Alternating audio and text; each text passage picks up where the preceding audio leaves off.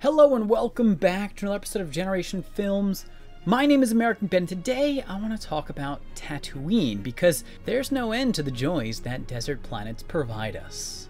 Specifically, I want to discuss Tatooine's layout in broad terms, meaning the locations of its major cities and other points of interest, and I want to give some info about each of them as well. Why am I doing this video? Well, as part of my research for the videos I've done on the Book of Boba Fett, I found myself continually trying to grasp where all of the important locations on Tatooine are relative to one another, and it's been a bit of a struggle. So I said to myself, damn it, I'll just do it myself. We'll do it live! Now, as an Outer Rim planet, it's understandable that the maps made of Tatooine's terrain are unreliable. I don't think that many denizens of the planet care much about where one thing is respective of another. It's a planet full of tribes and isolated cities.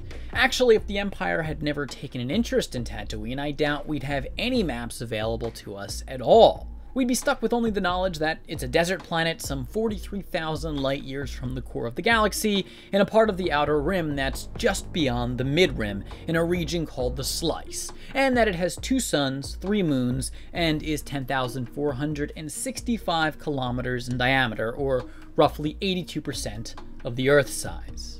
Okay, scientists may also be able to gather from afar that Tatooine's terrain is made up largely of canyons, mountains, rocky bluff, and of course, desert. A desolate expanse that well hides the planet's ancient surface, which was covered in ocean and rainforest.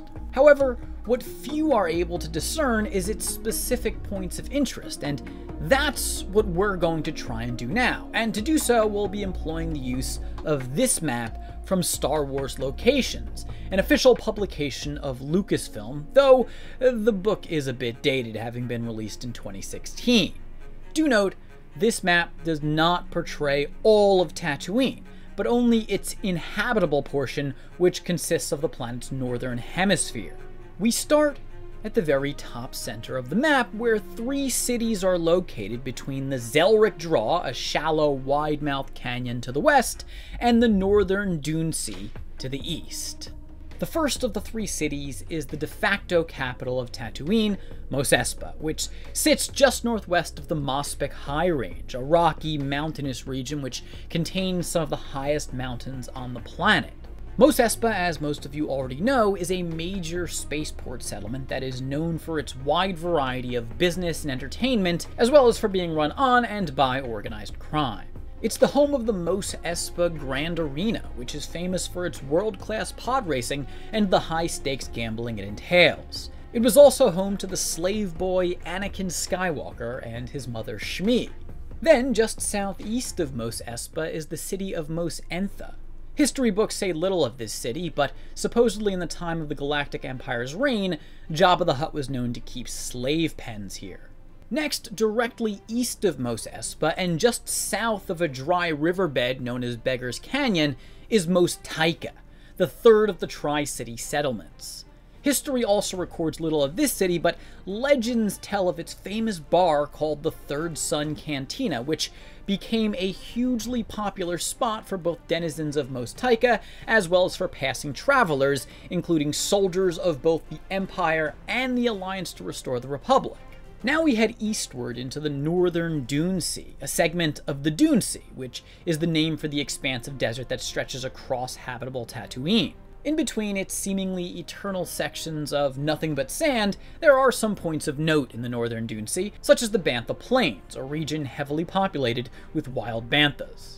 If you're not a fervent bantha chaser like myself, though, you'll probably be more interested to learn that Jabba, or Boba's palace, is located in the southern portion of the northern Dune Sea, on the northern edge of the Great Mesra Plateau. This should come as a surprise for any of you out there who have seen this map, probably the most popularly disseminated map of Tatooine on the internet, which situates Jabba's palace to the very southwest corner of Tatooine civilization, in what should be the middle of the western Dune Sea.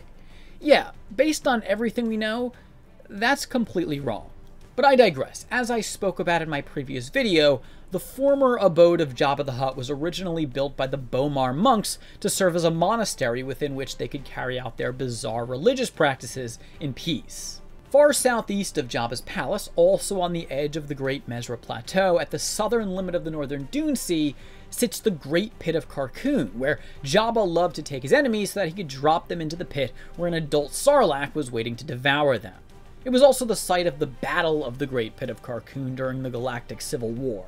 Next, we cross south over the Great Mesra Plateau, and after some 40 kilometers or so, we're in a valley where we find the spaceport city of Mos Eisley, the largest settlement on Tatooine, and the planet's closest thing to a cosmopolitan metropolis. Mos Eisley is the location of Chalmun's spaceport cantina, where a young Luke Skywalker and his mentor Obi-Wan Kenobi met legendary pilot Han Solo and his flying companion Chewbacca.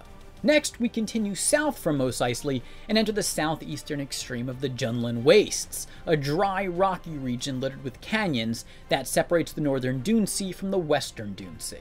Junland means no man's land in native speak, as one is unlikely to find much life in this exceedingly hot region, though Tusken Raiders have been known to roam there and attack lost travelers, who they probably fear will permit themselves to feast on the black melons which grow in the wastes and provide Tuskens with a constant source of milk. The southeastern extreme of the wastes is a region known as the Great Chott Salt Flats, an expanse composed of a mix of clay and sodium-rich sand blown over from the western Dune Sea. The salt flats contain a number of significant places. First, some 80 kilometers south of Mos Eisley is the city of Anchorhead, one of Tatooine's first settlements and an outpost for the moisture farmers in the area. Anchorhead was also a site that, during his youth, Luke Skywalker would frequent with his friends, as the Lars family moisture farm, also known as the Lars Homestead, where he was raised, was located in the Salt Flats, probably only about 25 kilometers to the southwest of the city. Finally, on the outskirts of Anchorhead lies Tosh Station, a power and distribution station that provides power to Anchorhead and a number of other surrounding locales. Going back to Mos Eisley, if rather than go south from the city, we head to the far west, into the Junlan Wastes, some 70 to 80 kilometers or so, and passing by the small village of Arnthit on the way, we get to the city of Bestine, a popular stop-off for travelers headed to Mos Eisley. Bestine began as a small mining and farming community, but eventually grew into a thriving hub of commerce. This evolution was helped along when the Galactic Empire invaded Tatooine, occupied Bestine, and turned it into the nucleus of imperial power on the planet. The Empire considered Bestine to be the capital of Tatooine, not Mos Espa. If we now continue slightly northwest from Bestine, another 50 kilometers or so, we arrive at the former location of Ben Kenobi's house, just south of the Zelric Draw and the Tri-City region, inclusive of Mos Espa, Mos Taika, and Mos Entha. For context, Kenobi's house, which sat on a cliff on the eastern edge of Hubba Heights, an extremely rocky region northwest of the Junlan Wastes, was located 136 kilometers from the Lars homestead. Now we cross back south over the Junlan Wastes, go about 40 to 50 kilometers, and end up at the limits of a city named Mos El Rey, of which we know nothing about, but which sits rather isolated on the southwest edge of the wastes, where it abuts the eastern end of the western Dune Sea. If, however, we head northwest from Ben Kenobi's house instead of south, we move into Hubba Heights, to the north of which we find the Jawa Mountain Fortress, which served as a hub of trade for the Jawas during the Galactic Civil War, and east of which is the Zelric Draw and the Tri-City region, where we began. We're not quite done yet, though, because there's a few cities that we know exist, but which we do not know the location of, most notably among them, Mos Pelgo, a town which was briefly known as Freetown after local lawman Cobb Vanth freed it from the control of the Mining Collective, a mining firm that forced the townspeople to endure hard labor. Mos Pelgo was also, of course, close to the location where Vanth, Mandalorian bounty hunter Din Djarin, and a band of Tusken Raiders and other allies slew a crate dragon that had been terrorizing the area and killing its livestock. Now, during Season 2 of The Mandalorian, Din Djarin visited Peli Motto's hangar at Mos Eisley Spaceport, and while there he asked for directions to Mos Pelgo, and she brought up a map of Tatooine in order to help him. This is a map of Tatooine before the war. You got Mos Eisley, Mos Espa, and up around this region, Mos Pelgo. Look how far she spun the map to locate Mos Pelgo. I mean, Tatooine is only inhabitable in its northern hemisphere, and she seemed to have gone well beyond it. When we see the map of where Pelgo is supposed to be, though, it's blank, because the city is little known to the people of Tatooine, let alone off-worlders like us. However, what we do know is that it's really far from Mos Eisley, and that it's located in a fairly flat region. It's definitely isolated, as a cantina bartender there told Mando that they don't get many visitors. Thus, my best guess is that Mos Pelgo is located in the western Dune Sea, where little civilization exists, though I could also see it being to the extreme south, 100 or so kilometers west of Anchorhead. Next and last, beyond Mos Pelgo, we also know of a Mos Zabu and a Mos Doba, both cities of some sort, but we have no idea where either is located. Anyways, that's my breakdown of Tatooine's layout. I hope this was helpful and interesting to you. If it was, please do give the video a big thumbs up. Comment down below, let me know anything I got wrong or missed. Remember to subscribe to this channel and hit that damn notification bell so you don't miss a damn thing. For now, my name is American Ben, and I'll catch you next time. Generation Films, peace.